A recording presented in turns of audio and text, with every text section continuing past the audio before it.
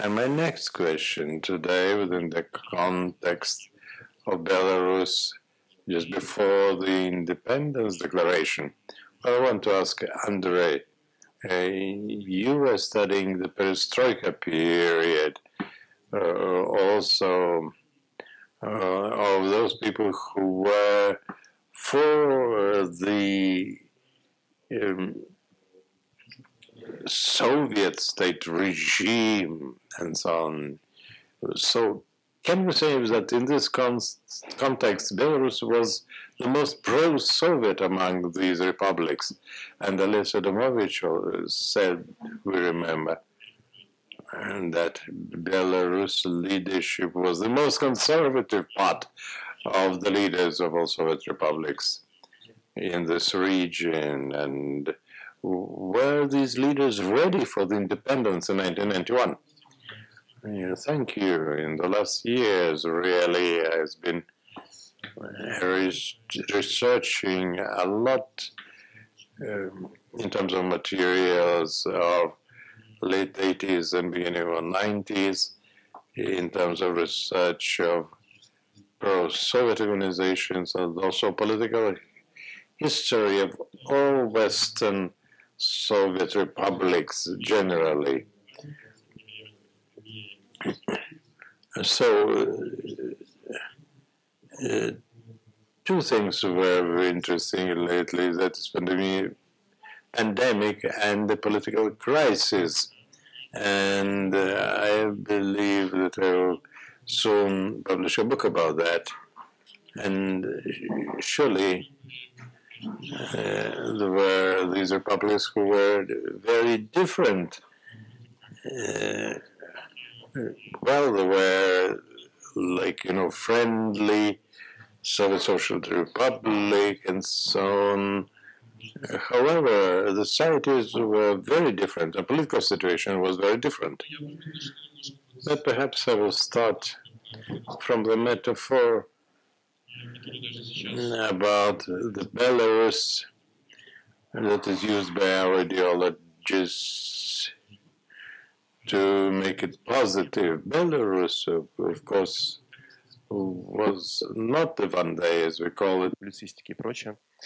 Вот. Но Беларусь не было Vendée в том смысле, что in terms that Vendée was actually fighting against the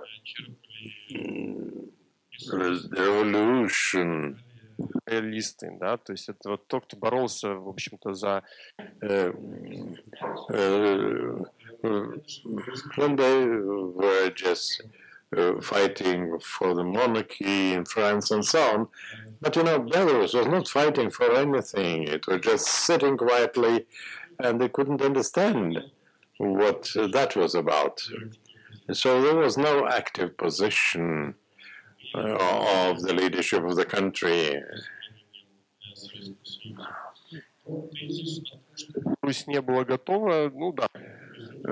And that Belarus was not ready for that? Yes, I believe so. Why? There were many factors.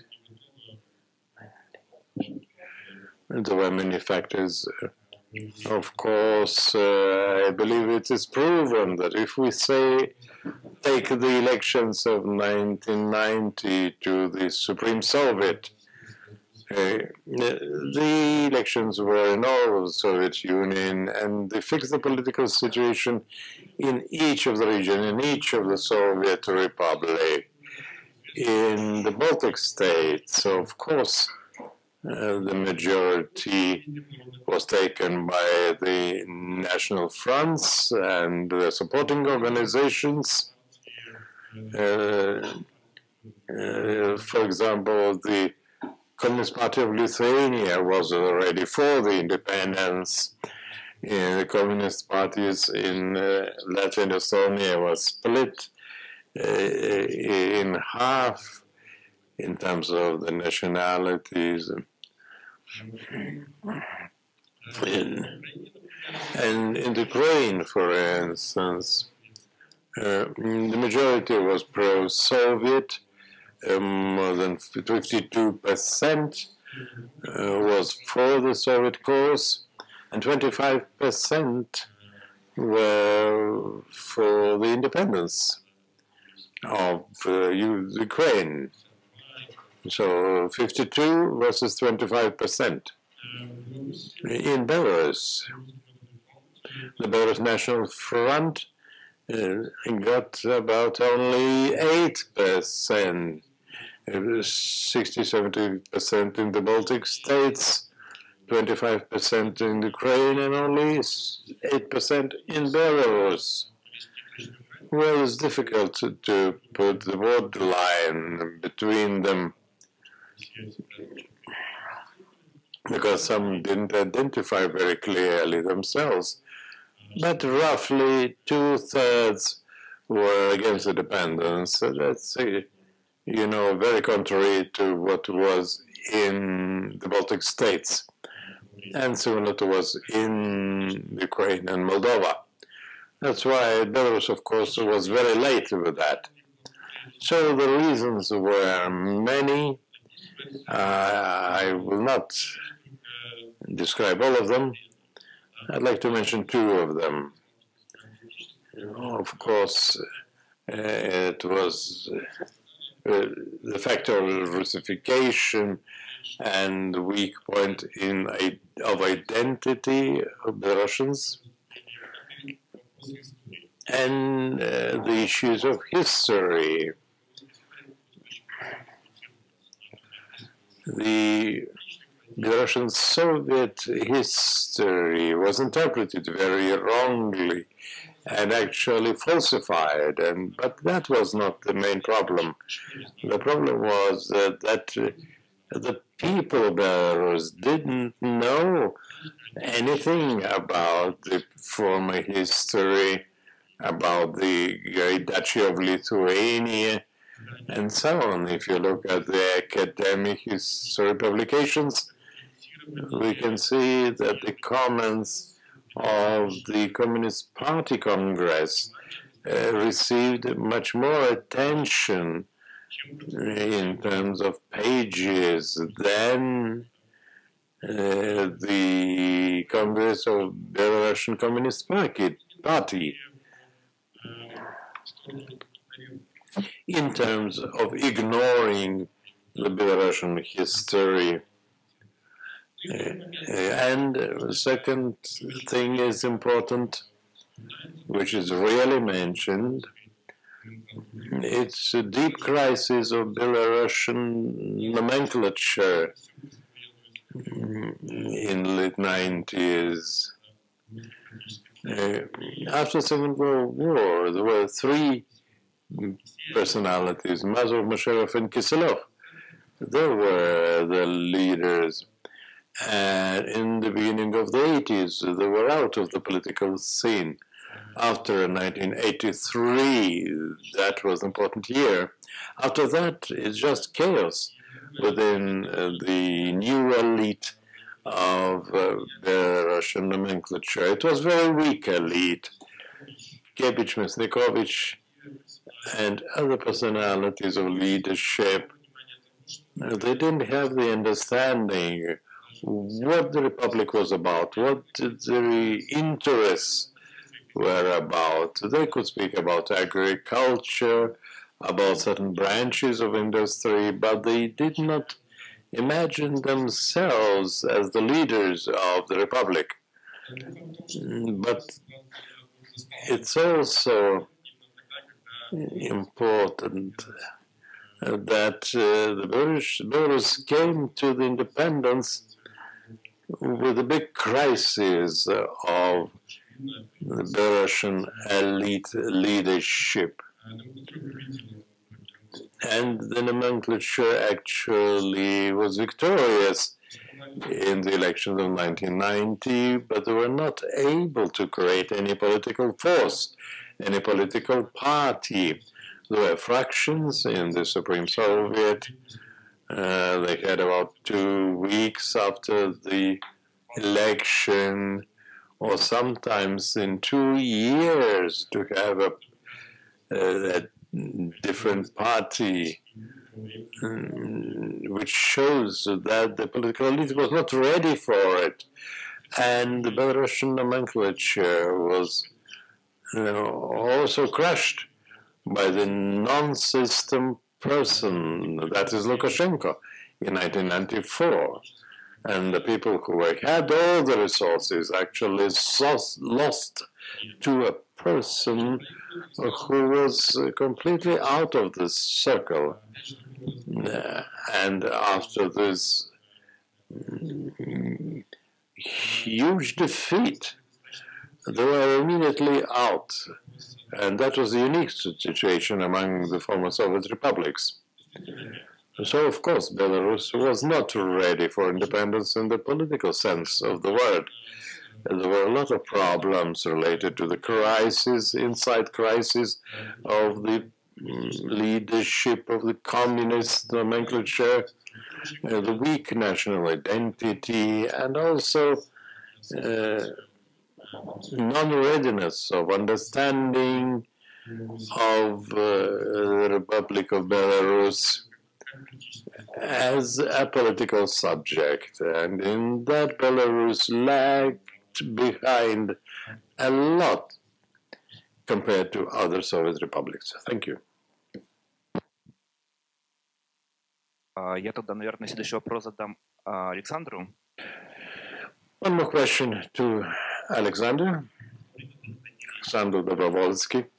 So at the time you were between Minsk and Moscow, you were an active member of the Supreme Soviet in Moscow. Извне, да, то есть...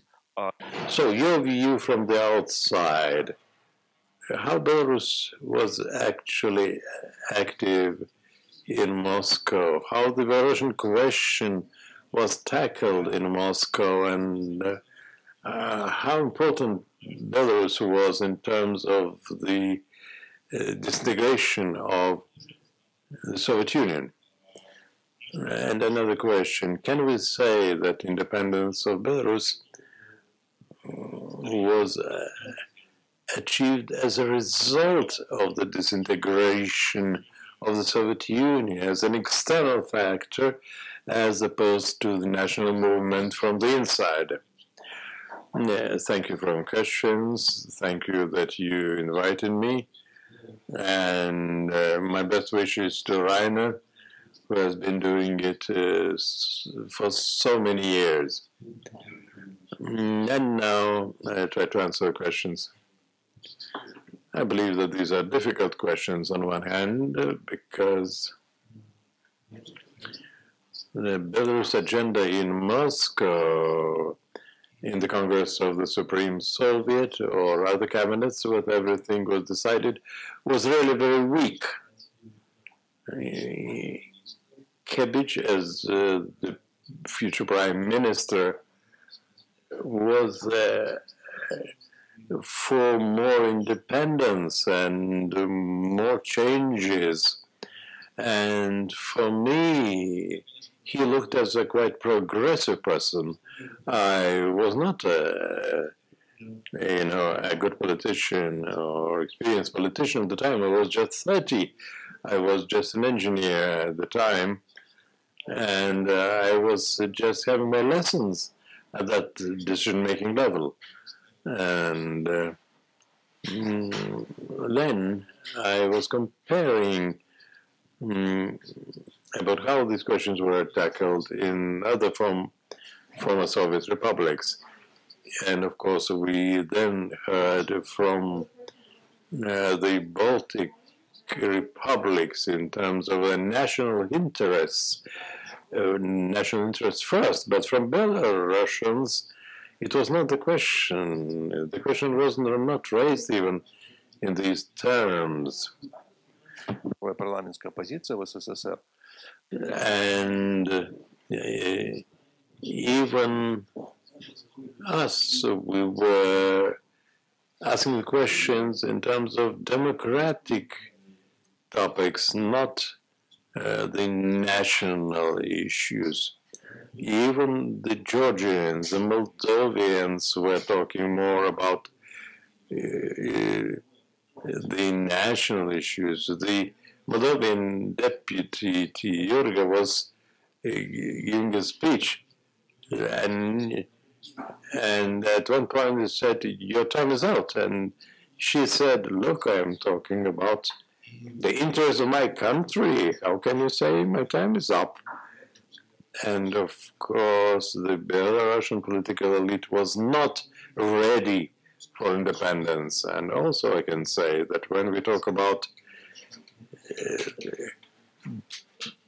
the elite generally, yes, they were not ready. But when we look at the ideas popular in Belarus, so we can say that these ideas had been popular quite long ago. And in 1981, the Belarusian National Front was created.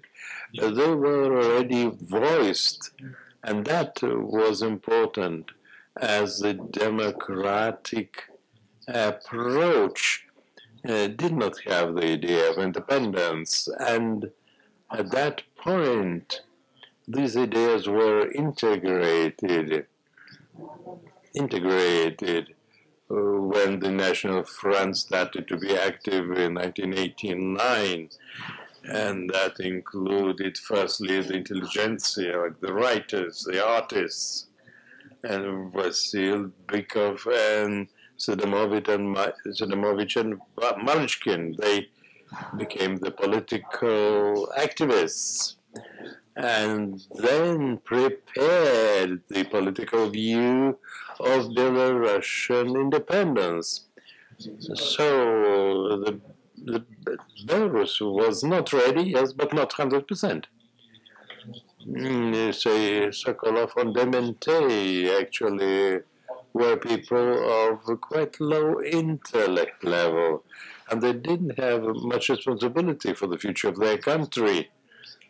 And in the Soviet Union, the Communist Party was led by the first secretary in the Republic, and the second secretary was always a Russian who was sent from Kremlin.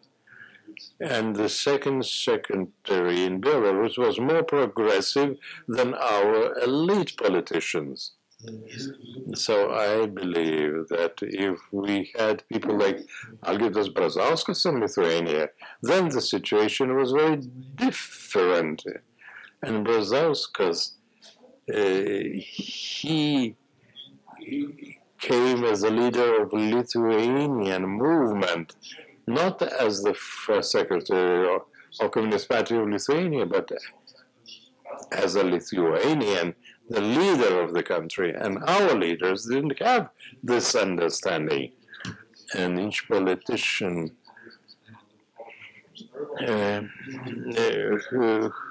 now I will stick to your question whether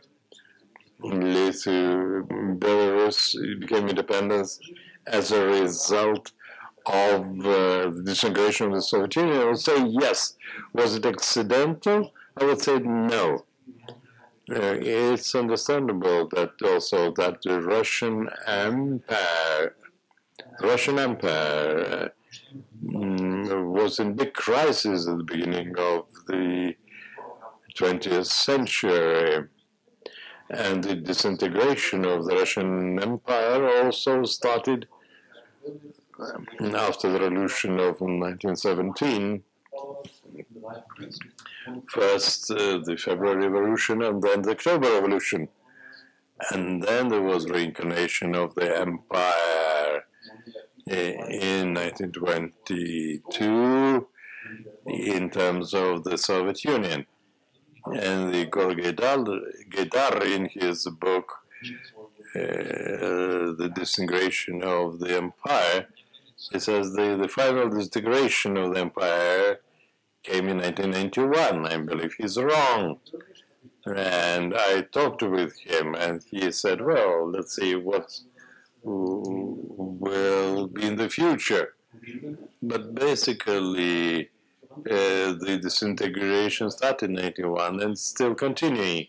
But Belarus, yes, they actually had to become independent despite of its will, as there were people in Belarus who were hoping for this independence and who were forming the vision of new Belarus. And the fact that today we have the Soviet identity, the post-Soviet identity, and on the other hand, we have the consensus for the independence. And this is thanks to what our other people historically were thinking about the independence of Belarus, and they thought that Belarusians had to have their independence anyway. Yes, and I can say that the disintegration of the Soviet Union was made along the borders of the Soviet republics. And Belarus was also independent within the borders of the Soviet Socialist Republic.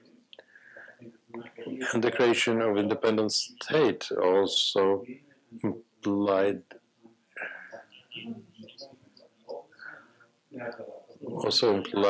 the opportunity to change the foreign policy and geopolitical orientation, not only for Belarus, but for other people also. We can see that Lithuania took this opportunity and became the member of the EU and NATO. Had Belarus this opportunity to become a European country, and how can we assess the achievements of external policy of Belarus? Скажу чуть-чуть о людях, потому что мне вот пришла мысль. So I will start to answer this question about the people also who were like that. During the last 10 years, there have been big changes within the society of Belarus. Of course, there are several reasons, like the level of education has grown compared to the beginning of the 90s, and also the growth of private sector.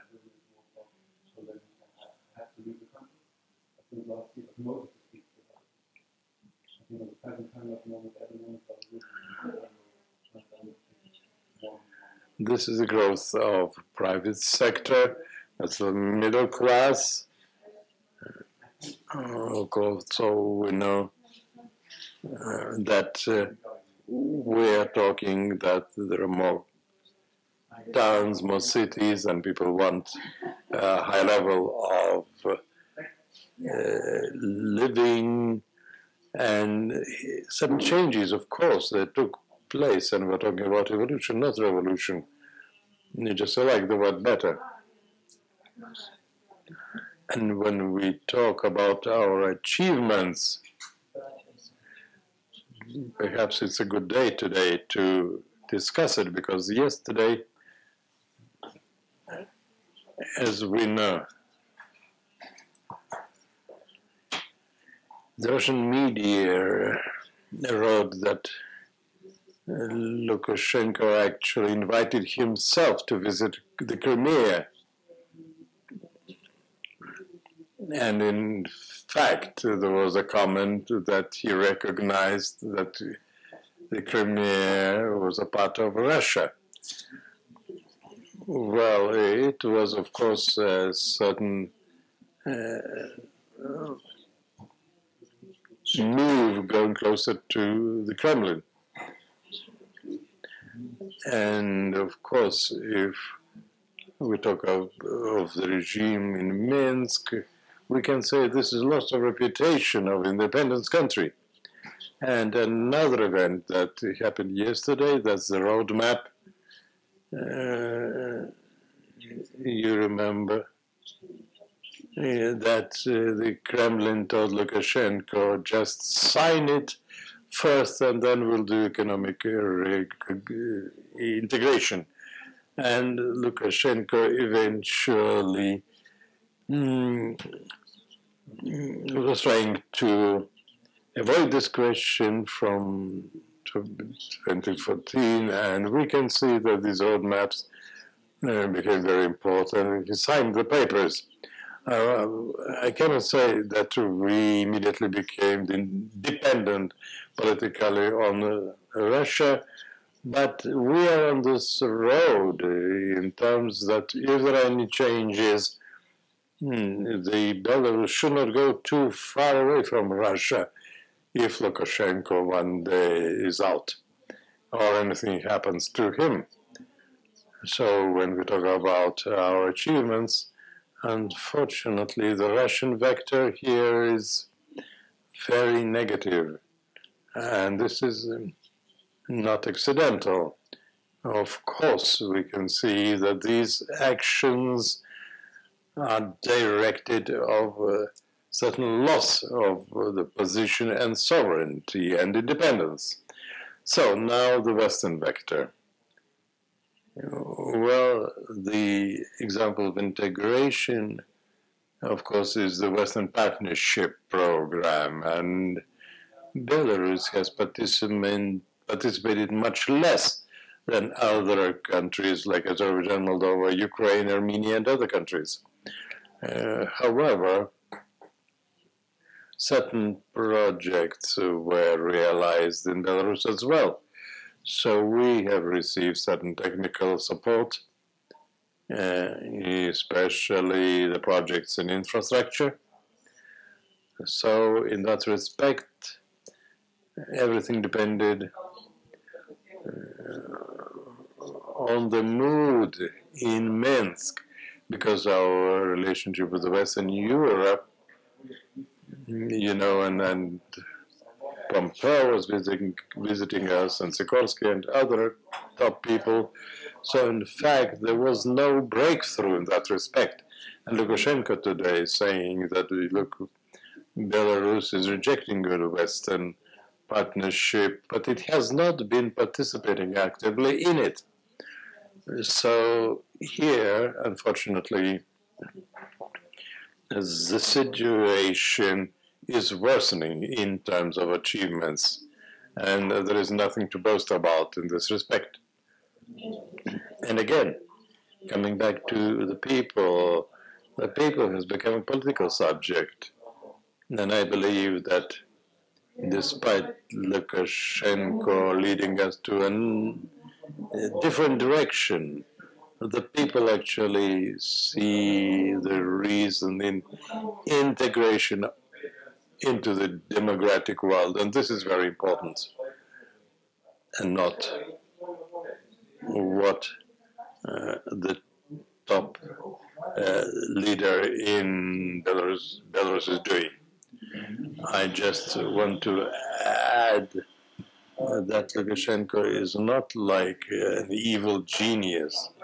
He was also oriented towards the situation and certain political independence at the time, right? So, next question. I'm giving this question to everyone. Let's go back to 1994. During the first presidential election, Lukashenko was elected, and everybody knows that. But I would like to pay your attention to the fact that similar processes in 1993, 94, 95, where the similar processes were in other countries, ex-communist, non-democrats, non-freedom fighters, but those who in the beginning of the 90s were accumulating the capital, the assets. Also in Lithuania, Brazauskas came to the power. In Ukraine, Kuchma. In Poland, Kwasniewski, and so on. So these were the people who were the elite before. And so this post-Renaissance happened everywhere. And these people, they were speaking about the market economy, European integration. And here we see that it is very different from Belarus. Why? In the context of this coming back, Belarus still couldn't keep up on this wave and didn't follow the other countries of Central Eastern Europe.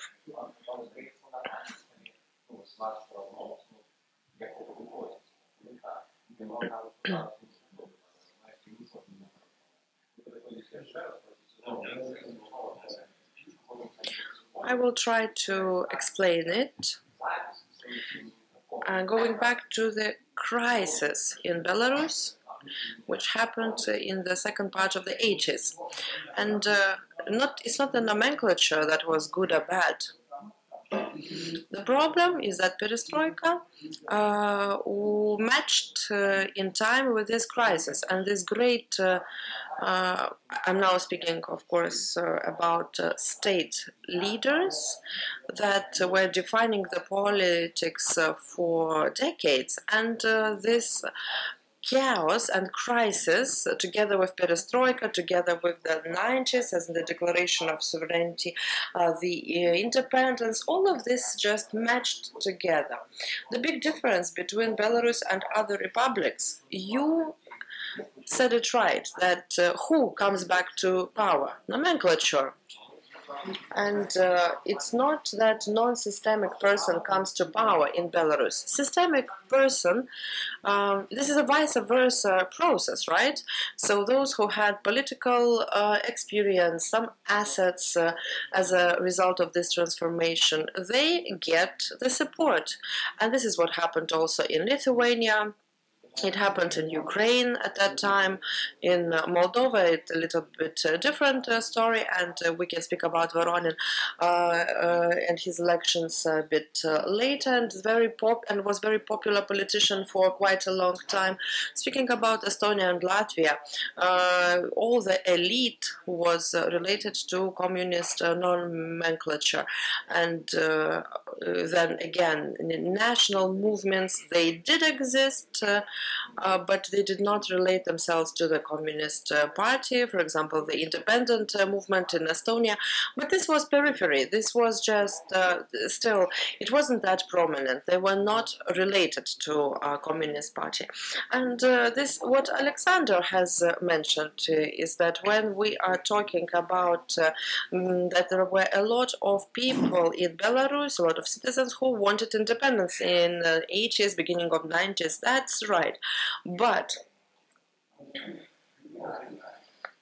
in all the cases, success was still dependent on how the communist nomenclature was supported. Estonia, for example, 1988, Estonian National Front, in all the communist articles, they were advertising that this organization is being established. Many of the nomenclature have supported it, especially on the first stage, 98, 88, 89. Then the state television, Estonian shows, TV shows, radio shows, all of them broadcasted the advertisement. The same happened in Latvia. In Lithuania, there was a different situation because national movement was separated from the communist nomenclature, but still the tendencies were quite the same. Of course, we had articles about Sayudis and so on. So the distance was less in Ukraine. There were some regions where all the communist nomenclature supported National Front, especially in the West. Same about Moldova. And Belarus, no. Belarus is different.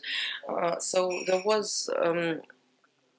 I think that this second secretary example shows a lot, because in his memoirs he's writing, for example, 1989, 1991, approximately this time, that he is proposing to the first secretary, to the nomenclature, to have a dialogue with Belarus National Front, because we need to talk, we need to discuss, and we have perestroika, and it all should be transparent, but all the nomenclature is saying, no, we will never sit at one discussion table with them.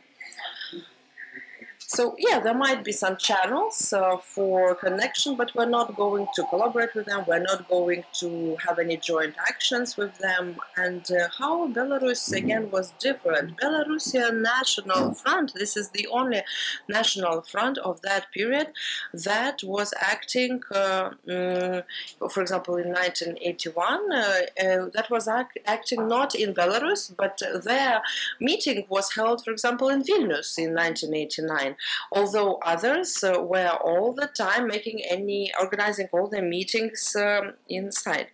But of course, this was sanctioned by the local Communist Party. So that's why they had to move to Vilnius. All the other national fronts, either it was very simple, for example, like in Baltic states and in Moldova, to get to hold their meeting inside the country, or they could hold it like in Ukraine, for example.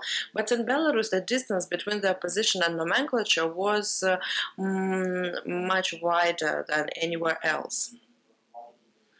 And it was a deep political crisis. And this led to 1994 events. And I think that phenomenon of Lukashenko, non-systemic person who is victorious over nomenclature and gets the power. And in other countries, everything happened a completely different way, because nomenclature was coming back to the power, it had potential, it had assets, and it was supported. Belarus nomenclature lost.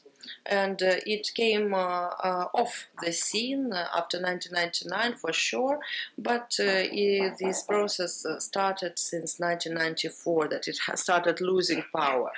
Yeah, these were just leftovers.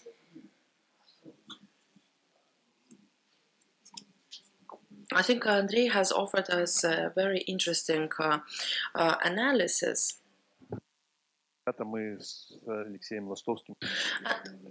With Alexei Lastouski, we were taking part in one event,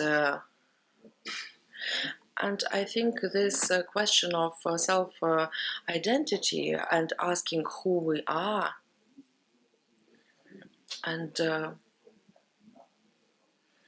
again, history itself, it is very important in order for us to understand how and why it happened. During that event, I presented a speech speaking about the past and the future. And the thesis was that the understanding of who we are and where we're going, and it is not just some structures, but this is the mass understanding, mass consciousness is the cause of our way. In short, I'll tell you what discourses we have found in our consciousness. First, this is a Russian imperial discourse. So this means that we need to be linked with Russia. Another discourse is Soviet and post-Soviet. We are Soviet people who have inherited the Soviet Union that has disintegrated, and it wasn't successful disintegration. And again, this is the main mode now in Belarus. It is being supported by our non-legitimate authority. Again, here we have, so where are we from? Are we from the Russian Empire? Are we from are we Belarusians? Yeah, this is the third discourse. And we have Polotsk, Duchess roots. Then we know about the Institute of Belarusian Culture, and then we have to speak about the Great Duchy of Lithuania. Next, we also can say that we as a nation have been living in different discourses, and we shouldn't be thinking about how we are different from others, but we just need to understand how we're going to move forward.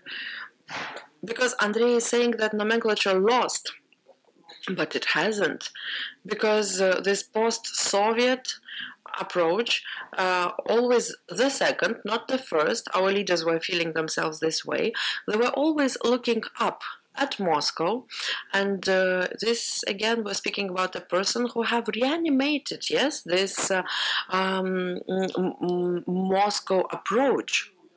So again, speaking here about the independence, inevitably it's quite a harsh rivalship with post-Soviet discourse, which is still dominant, I believe, in Belarusian information intellectual environment and in the mass consciousness. So new generation has grown up, they are ready for independence and they got used to independence, and that's why this clash happened. New independence approach, and it's very interesting where we have been living before, but also it's interesting to know how are we going to live. So it's a, you know, this past and future. Вот и Андрей и Александр очень основательно все этот вопрос затронули. Хочу продолжить тему, которую Александр начал. Еще the topic that Alexander has started, the phenomenon of identity. When I was researching in the field of history of Belarus, the end of 90s, beginning of this century, so we're interested in the geography of the human being. And now when Alexander, for example, is telling us about the biography, in our poll we had a very simple question of the nationality, and we were working on the periphery in the villages with people who and these people, when they were seeing this question, they were shocked. Question, they were saying, we're Russians, we attend the church, this kind of answers. Or before, we used to be Polish, and now most probably we're Belarusian. So the understanding was that we are local people, we're just living here, and you're asking us strange questions. What is your nationality? In Minsk, one of the women said, I am Belarusian, and that was this was so surprising, but it turned out that her daughter is studying law at university, so that explains much. Again, historians cannot tackle these problems. For example, textbooks, non-Soviet textbooks and also Soviet textbooks in Belarus. I was analyzing, these are school and university textbooks. Belarus was never a subject of history. Russia, Poland, Lithuania, they were subjects, even German occupants. But Belarusians, no. They were not deciding their future, and they were not even deciding anything. And this is a very difficult, this is a horrible situation. It's difficult to write a story and to analyze history if you understand this subjectification. And we understand that we are such a good country, all around us are enemies. He's the enemy, she's the enemy, and I have nothing to do with it. But when you start analyzing the history, we start understanding that there was some kind of occupation. Somebody shared with occupants the authority, the power on certain territories. Somebody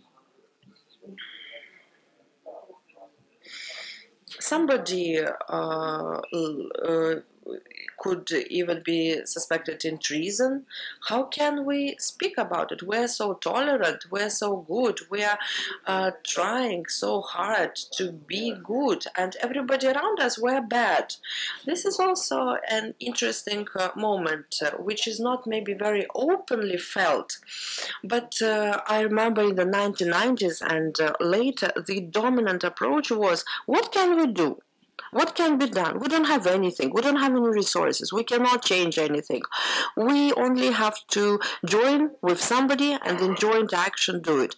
And in 1994, of course, this was revenge. Of course, Andrei is right. This was non-systemic nomenclature. Lukashenko is different. And there was no vision to the future. There was turning back to the past. There was no plan of what's going to happen next. Historians were all the time joking that maybe the Soviet Union can be revived, and this false Dmitry, the third false Dmitry who is trying to savor the empire, for example, could emerge again. This is what historians were saying.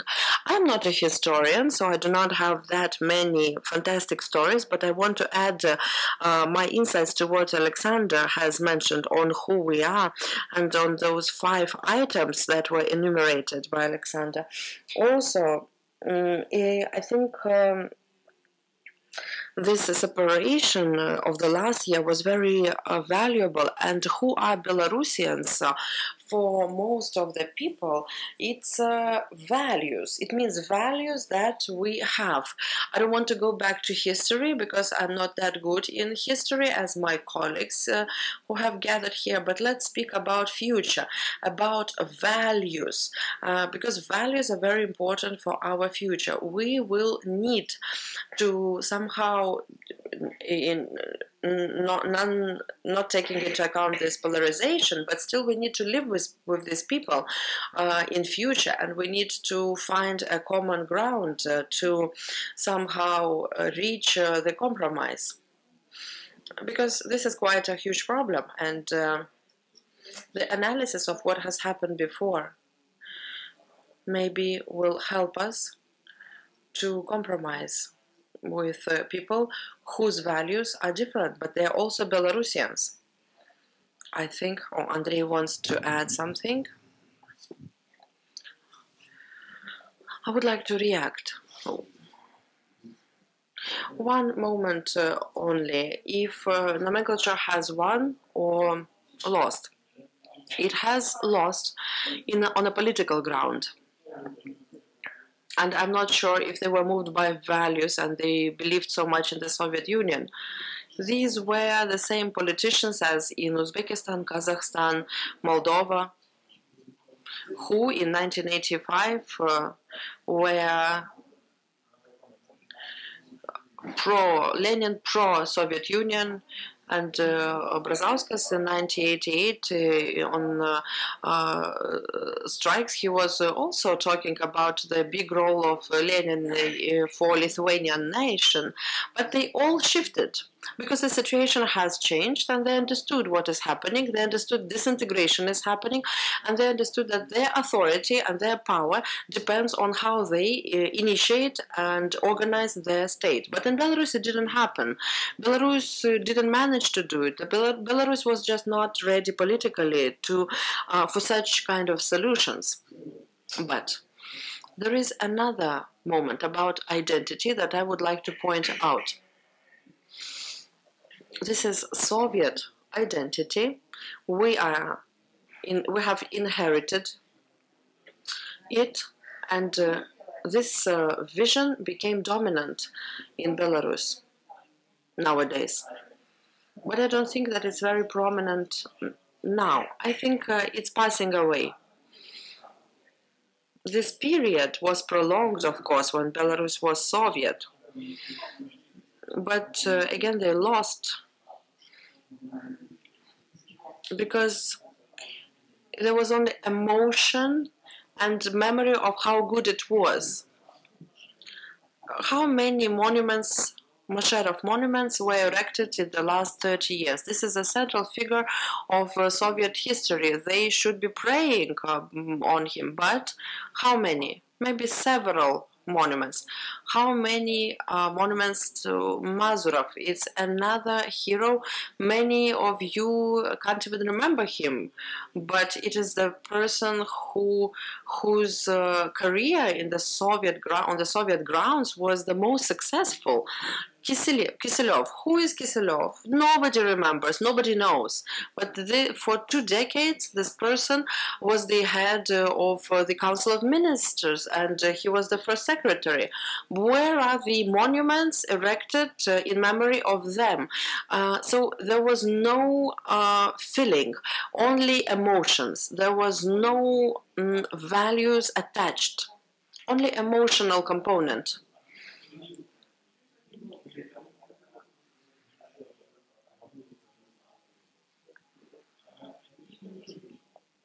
Yeah, so the work hasn't been done. And now, if we take this Soviet approach, what is behind it? It's empty. New politicians coming to the political ground, they don't have this emotional relationship to anything Soviet. And I do not see it happening again. And this construction, if it's not viable even, I think now in Belarus we have citizens, we have this and that kind of situation, but it's not supported anymore. It's empty. Yes, Andrei, you have just said that these people are Soviet, and for them, Soviet is in Moscow, but not in Minsk. This is the problem. Soviet is very much related to imperial.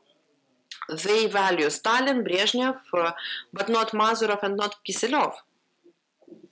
That's all. So, but I do agree that it's passing away. Many new people are coming who don't have any emotional or rational relation to it. They don't understand why we should look into the past. And Belarus has been turning into the past for the last few years in a very intense manner. For me, it's very difficult not to react. Not even one monument for Masharov is erected. And the boulevard of Masharov in the center of Minsk was renamed. It was renamed to the boulevard of Victory. So again, the surname Masharov was taken out of the school textbooks even. So I think that the memory of Masharov was erased on purpose so that he is not a rival for Lukashenko. And Soviet now in Belarus is concentrated along this victory in the war, but and all of this glory. But party leaders, partisans, heroes, they are forgotten. And again, I'm saying that they have lost in the fight for identity. On one hand, they're saying that Belarus is the continuation of Belarusian Soviet Socialist Republic. But in their discourse, there is no BSSR. There is Soviet army, and BSSR as in itself is not even, it doesn't have any positive content. There is not even one textbook or book that would be written about it. But we have the September the 17th, the holiday, the celebration of national unity. Yeah, but the logic is the same. This is Stalin decree. So Stalin that has been taken, the decision that has been taken, has been made by Stalin in Minsk. So this holiday is related to that somebody did something good to Belarus, but the Soviet army came to Western Belarus, and at that moment, the Belarusian army, there was not even such notion. So they sort of want it, but they can't do it, because in the history of BSSR, they could have found another date that would have been related to BSSR story more, not to the external policy of Soviet Union. I think that we have spoken. Now the third panel shouldn't happen at all. It's no need, because we have discussed it also. So I would like to first cover our topic, and let's speak about the disintegration of the Soviet Union, and I hope that the answers will be short.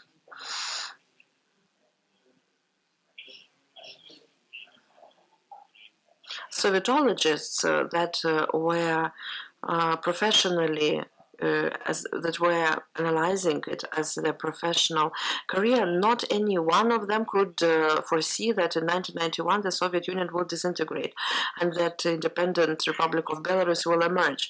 If we remember the 2020, nobody, politologists, sociologists, nobody has foreseen the scale of the protests that happened and are happening in Belarus. The question to Andrei: can humanitarian and social sciences foresee the future? Yes, we understand that they can interpret what happened already, but can we foresee the cardinal shifts that absolutely change the picture? Can we do it?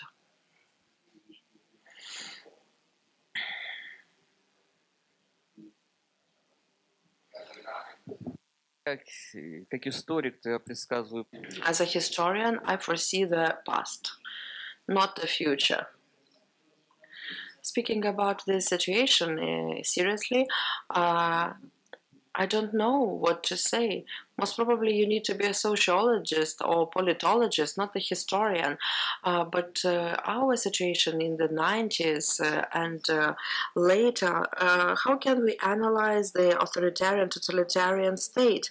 This is a specificity of that state. You think in one way, you act in another way. And how to really analyze it, how to research this, what should be the level of sociology, and how to analyze it. But the Western sociology is a very high level and good quality, and the mechanisms of Western society. I don't know if it could work for Belarusian society, for the research of Belarusian society. It works in the Western world. It doesn't work here. It doesn't give the results.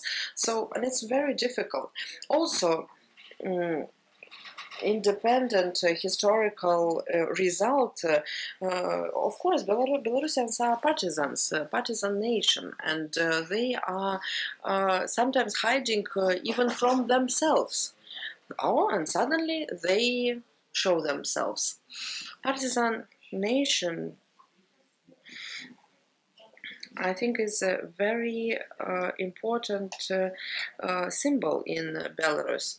About sociology, not long ago, Tatiana Vodolazhskaya, I have interviewed Tatiana, and it was very interesting to listen to her.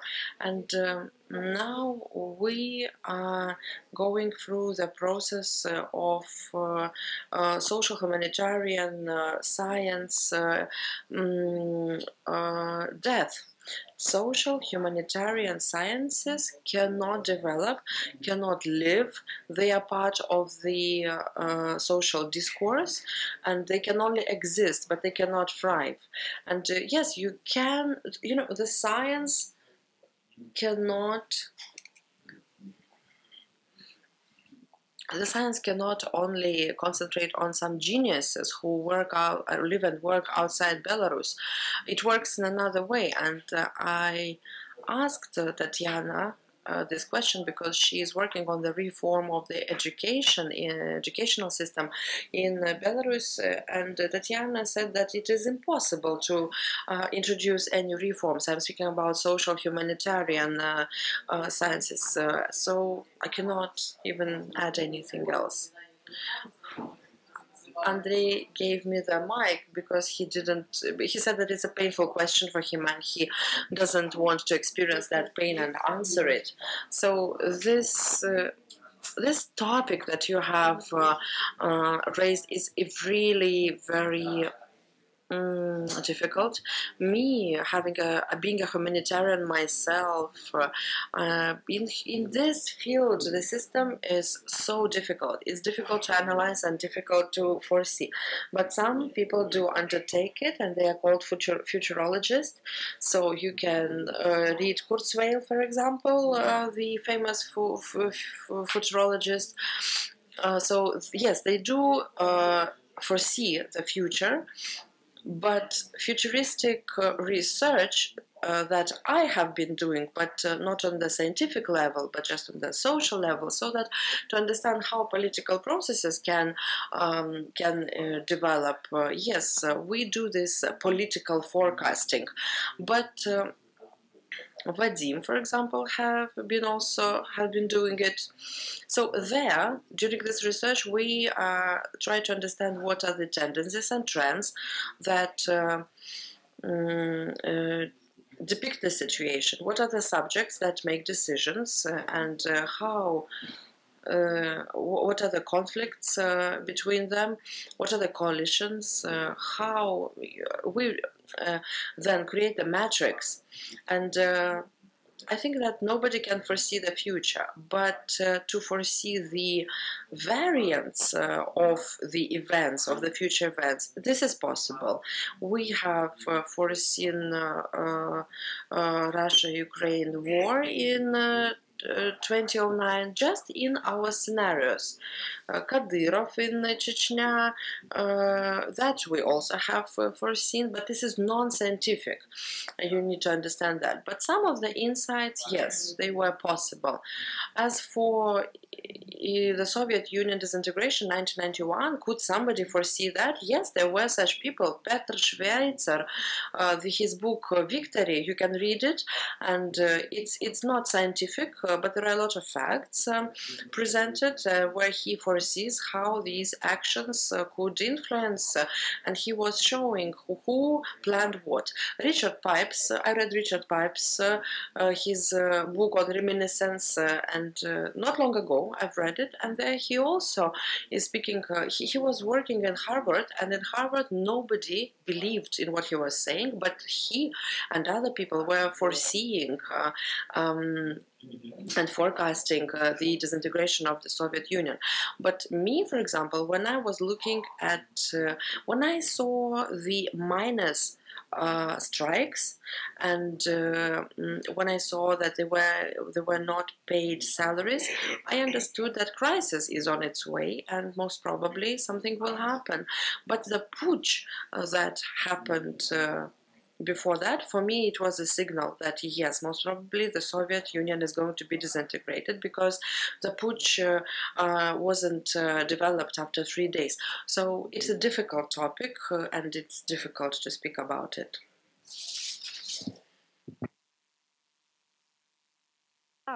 Если говорить о 20-м...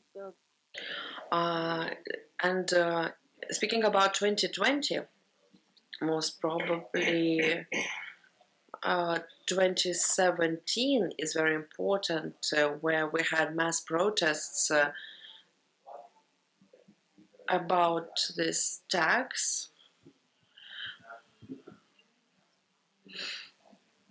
And most probably this was a sign that people first were waiting for something. They were saying that Lukashenko is going is not going to introduce this tax. But when Lukashenko did it, and they understood that there is nothing good that they can expect from Lukashenko.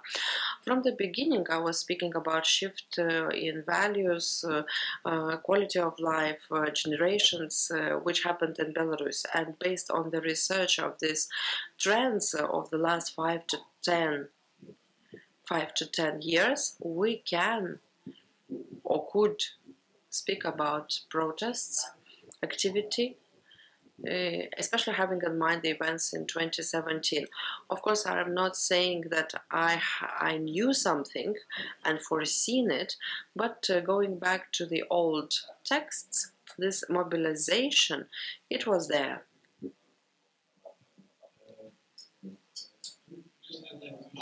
I think I know exactly the answer to the question, and for me it's not painful at all, because if social political sciences are able to foresee and forecast the events, it's a very bad situation. The society will stop developing. If Western sociologists have forecasted Soviet Union disintegration in 1989 or in 1991, it wouldn't have disintegrated, because the disintegration was based on the fact that nobody believed that it will disintegrate. So for me, only one, for example, I will give you one example from the discussions on the future of Soviet Union and so on. The Moscow political elite, Yeltsin, for example, and other players, they were ready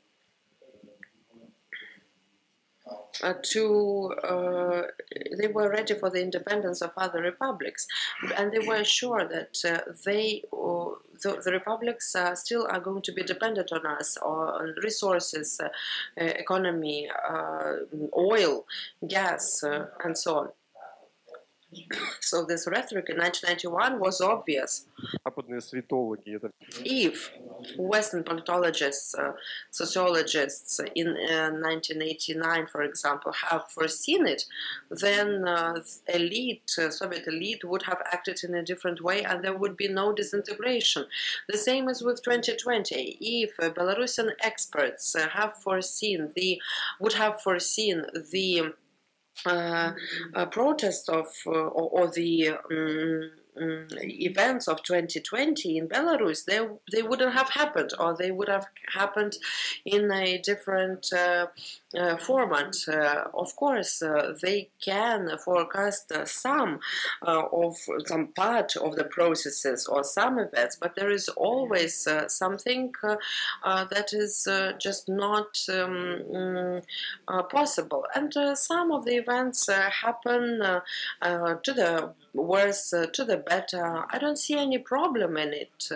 Social sciences, they make society more stable, balanced, and they prevent conflicts, smoothen some of those rough areas, and this means development and sustainability. Of course, they cannot solve all the problems, and we do not need all the problems to be solved. But, for example, social polls. Of course, social polls let us solve many social problems, and the beginning of 20th century, there was a discourse on there was no mechanism of understanding what people want, and usually it was always like a spontaneous change, spontaneous alteration, non-regulated process. Now we understand we can regulate these processes by sociology, sociological polls, so that we understand what tendencies are there, but that doesn't mean that we can fully steer it. Thank you. In the beginning of the 21st century, physicists had a theory or hypothesis that if we had known where all the particles are and what speed they move at, we could foresee the future. Then quantum mechanics emerged, and everybody understood that to foresee the future or to predict the future in the material world and not in the human society is just impossible. And it is impossible also in the society among humans. But I want to add something to what Andrei has mentioned. Of course, George Soros, in his book, The Alchemy of Finances, is saying that reality is developing in a complex manner. If the dollar if, for example, the currency, some currency, let's say dollar, has to change tomorrow, it will change. But if we know about it today that it's going to change, then it's not going to happen.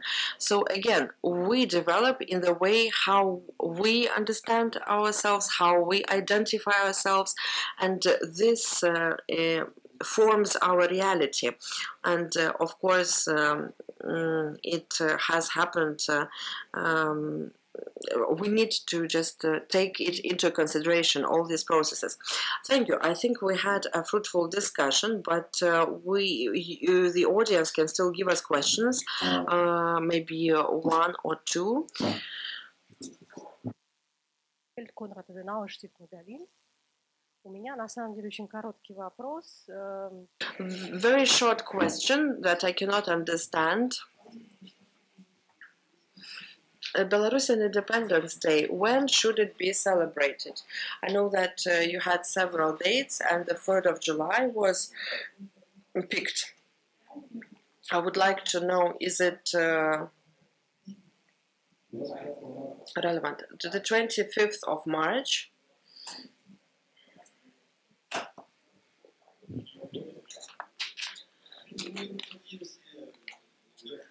All of us are representing the spectrum. So for us, of course, it's the 25th of March.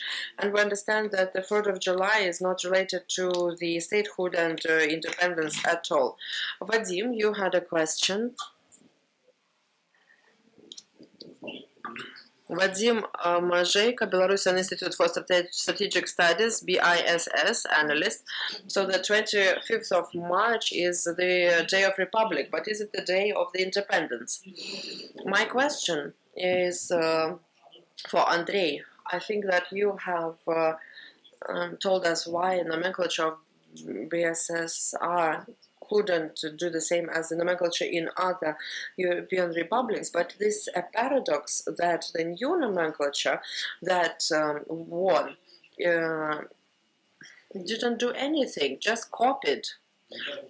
It won, but it was victorious, but it didn't offer anything new. So this is a projection to the so what do you think the new nomenclature, how it hasn't copied the Soviet one by 100%. So what in principle have changed in the new nomenclature?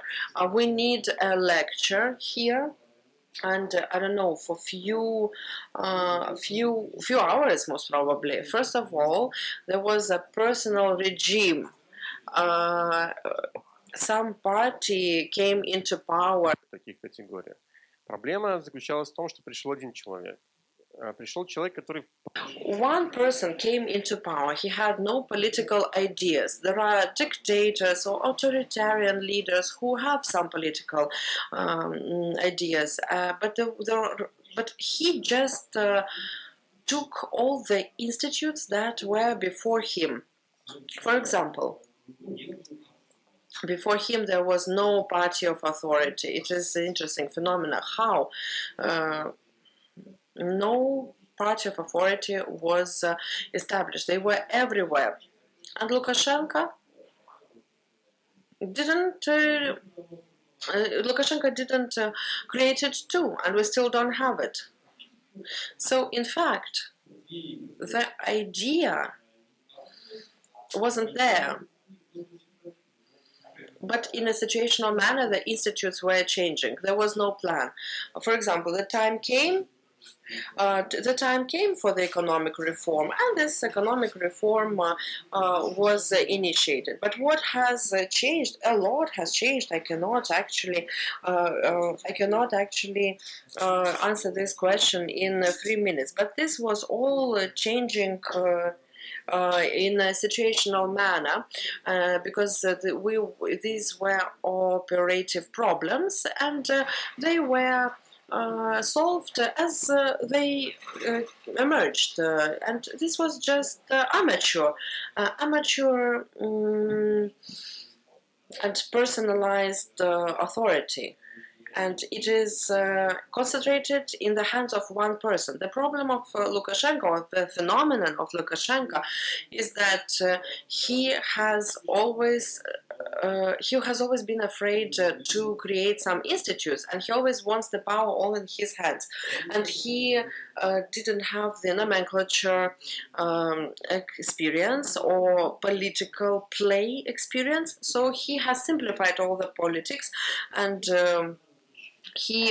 has simplified. He did not create institutes so that they do not make the political game complex. So there were no strong fractions in the parliament, no strong parties, because this would all make the political arena complex. And it is very, it's in short what I can say, because it's quite a wide issue.